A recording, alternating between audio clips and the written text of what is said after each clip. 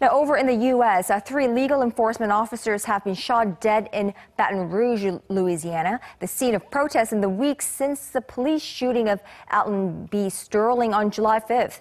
The gunman has been identified as 29-year-old Gavin Long, a discharged Marine surgeon who served in Iraq. What we don't know yet, whether the police officers were explicit targets of an ambush and the motivation behind the killing. Now, there are growing concerns that the incident will further aggravate racial tensions in that country. What we know so far and what we don't, our Kim Jung-soo reports.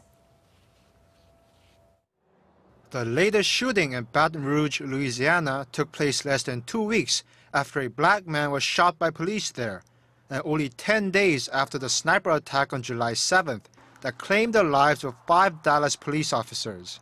The African-American gunman killed in the shootout on Sunday has been identified as 29-year-old Gavin Long of Kansas City, Missouri.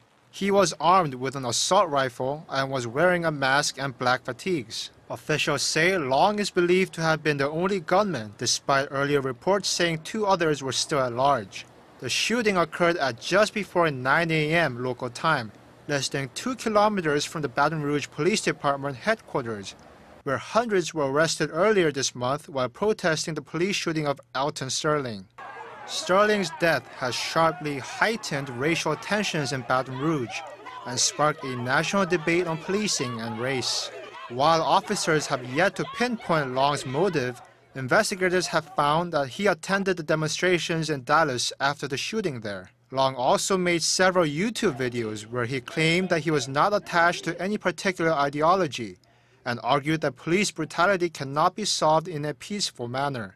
His recent post on Twitter also praised the Dallas shooter Michael Johnson and said that he was, quote, one of us. The governor of Louisiana, John Bel Edwards, said the gunman committed an unspeakable attack, adding that the hatred has got to stop. President Obama also condemned the murders, calling the attack cowardly and reprehensible.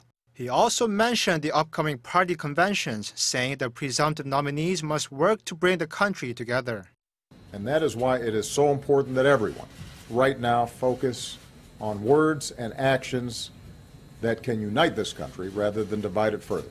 Obama also pledged his full support to the Baton Rouge Police Department and promised that, quote, justice will be done. Kim Jung-soo, Arirang News.